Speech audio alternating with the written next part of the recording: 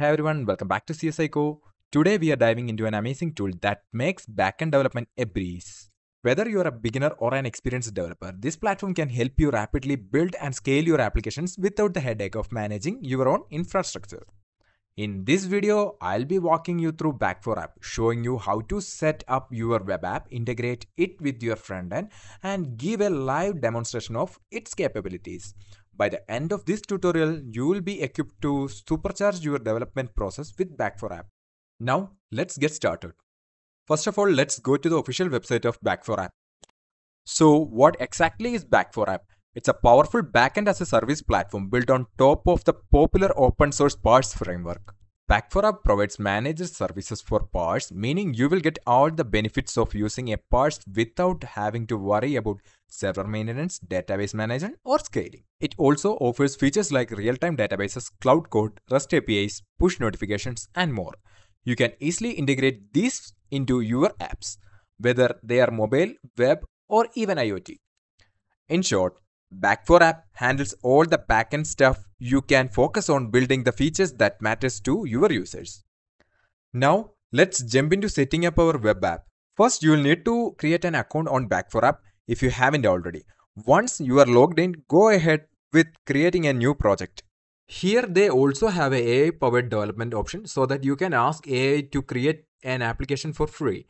But we are going to deploy our website using a container. Here we need to import a container from our GitHub repository. As of now, we don't have a container, so let's go and create one. I will name my new repository as B4A and I will click on create. Scroll down and click on create.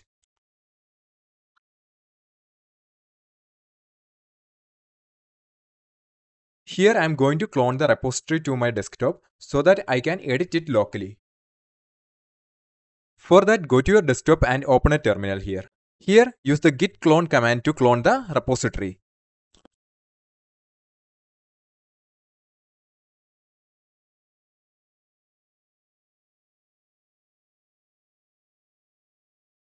Here you can see the repository is cloned into your desktop. Open that and open this in Visual Studio Code.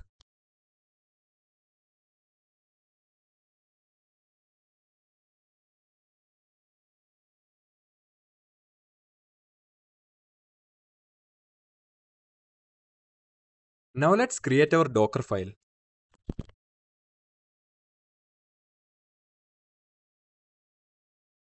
Inside the Docker file, mention your server and file structure.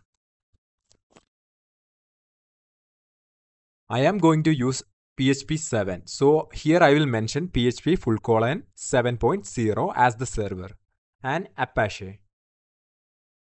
Now we need to copy the files from the SRC to the destination. So I will mention it as SRC. Later we will create a folder and inside that we will declare our files. And it should be moved to var, www and HTML. And we should mention the port as 80. So all done with the Docker file. Now let's go and create a folder as mentioned SRC. And inside this folder, we are going to create our index.php file. So type index.php. Here we will write our PHP code. As usual, let's start with hello world. For that, write PHP echo hello world and let's close the PHP tag.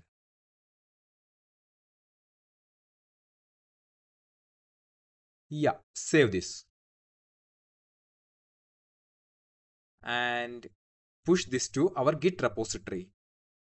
For that, open the terminal, write git add dot and git commit -m. Then the command what you want.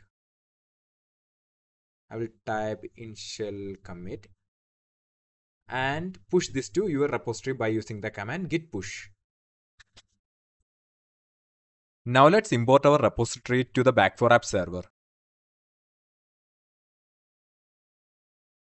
Here search for the newly created repository. The repository is missing here. Let's refresh and check it again. Still the repository is missing. So I will go to edit GitHub permissions and import that particular repository.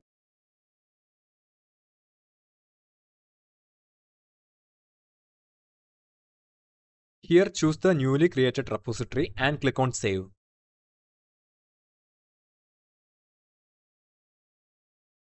And now you can see the newly created repository. Select the repository and create an app name here. I will create my B4A app. Okay, 01. And here you don't need to configure anything, and you just need to click on create app, which will create an app. This is the dashboard of your new web app. Here you can access logs to monitor your app's real-time activities, view performance metrics, and manage deployments. These tools give you full control over your app's backend, ensuring that it runs effectively. Now you can see that our server is ready. Let's go and check the first output. Here you can see hello world is printed successfully. So we can say our server is running successfully and it is updated according to the repository. The next task is to connect our web app with the database. You will also have the access to the built-in data browser, which makes managing your app's data much easier. For connecting our app to a database, go to Dashboard and click on Parse Dashboard. Click on New App button. And we need to build a backend. Name your application here. I will give the same name as I declared there. B4A 001. And we don't have any other option for free account. So let's create a PostgreSQL. Create.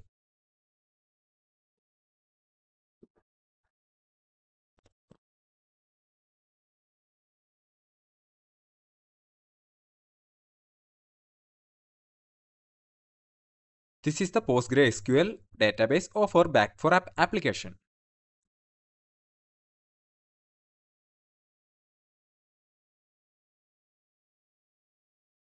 By default, we have two tables, user and role. We are in the user class now. Whenever you are using a table for the first time, make sure the class level permission is set to read, write and add field here. And click on save then. Otherwise, the data won't be retrieved or can't be edited. Now I am going to create a new class by clicking on the add class button, and here we should make it to public and write your class name here. Let's name the class as orders and click on create class and add columns. This is the first column you need to add. Here we will mention order ID.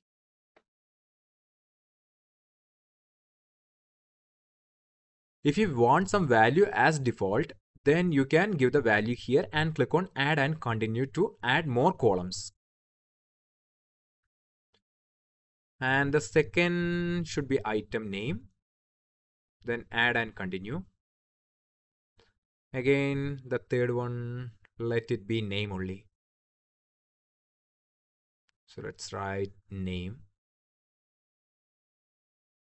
And save our class with 3 columns. Now, if you check on the interface, you can see our columns are created and our class is created. Here, our 3 columns, as we mentioned, is created here. The next task is to connect our web app with this class.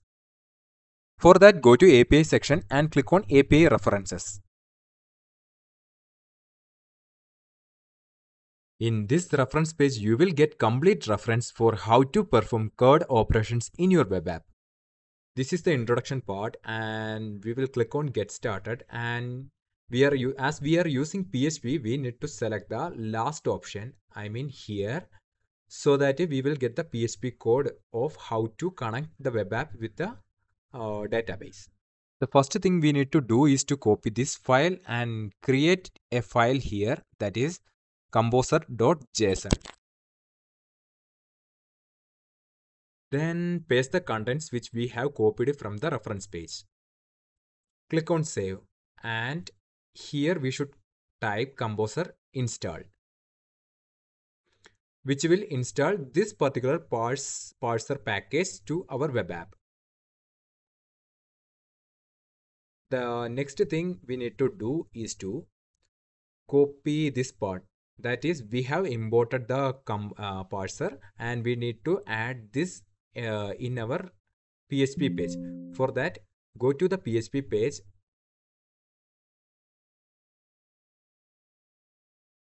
Yeah, let's copy this again and go to the PHP page. Here we should import this. Before that, let's clean this up.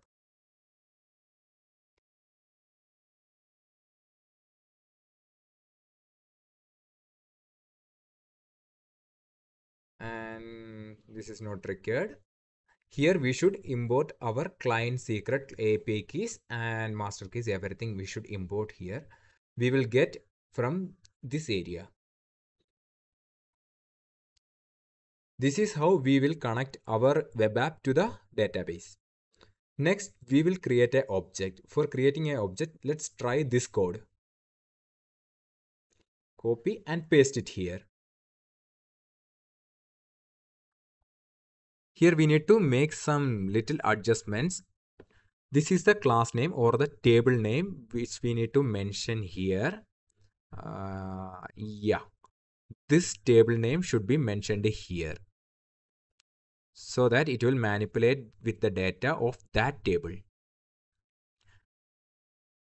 And give the column names here with the values need to be assigned there.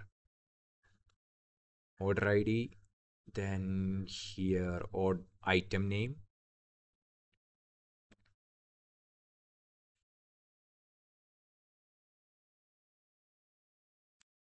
Let's give some random item name. Let it be a pen.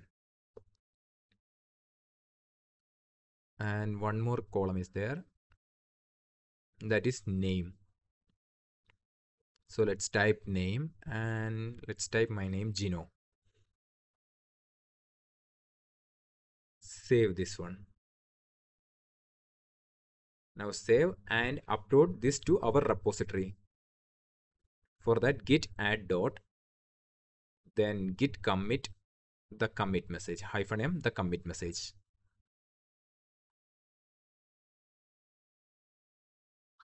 Let's type insertion and push this to the repository.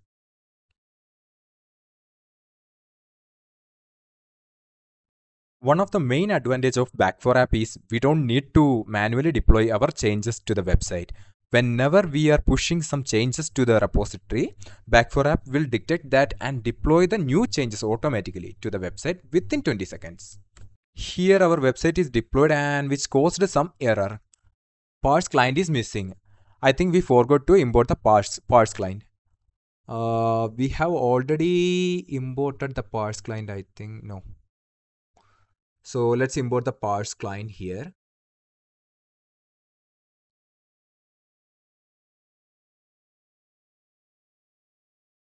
Save and push this again.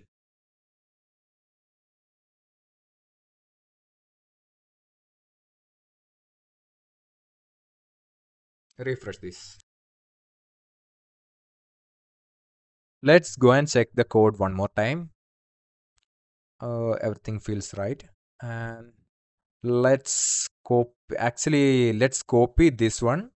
I mean the parser file and paste it on the top because parse client is used before declaration.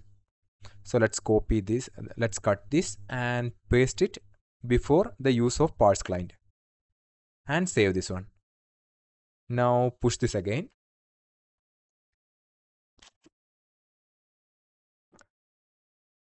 Now let's go and check the website. And it is working successfully and it is showing the message new object created with the object ID as given. Let's go and refresh our database. Here you can see the New data is entered to the database, and let's go try one more time. Refresh one more time. So you can see one more data will be added to the database. See, now 3 entries are there in our database.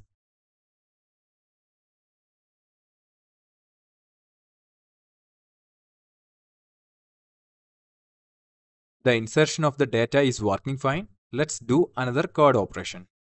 Let's try to read the data which we have inserted into the database by using this code. Yeah, copy this one and paste it downside.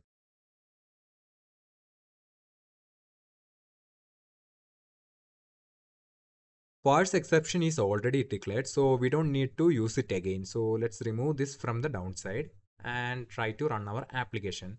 Before that, we need to change the class name to the orders class. Paste it here.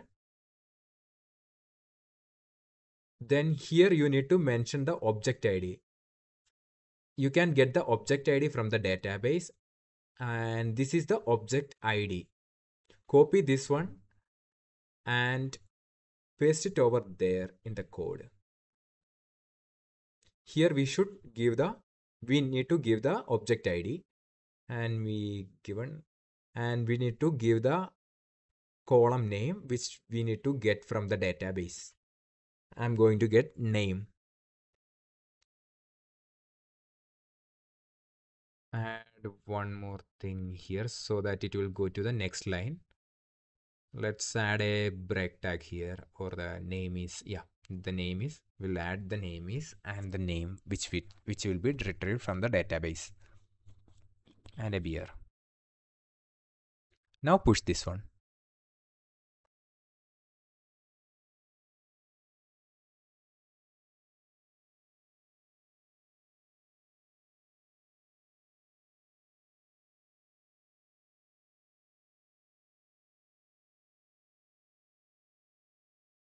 If you go to the app dashboard, actually you can see the deployment of the application. Let's go to the application and let's see the deployment status. See, you can see our latest push is ready to show the output, and old pushes, our old deployments are destroying. Refresh this.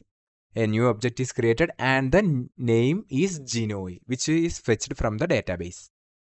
Similarly, you can perform all the code operations in the Back4App with the help of API reference.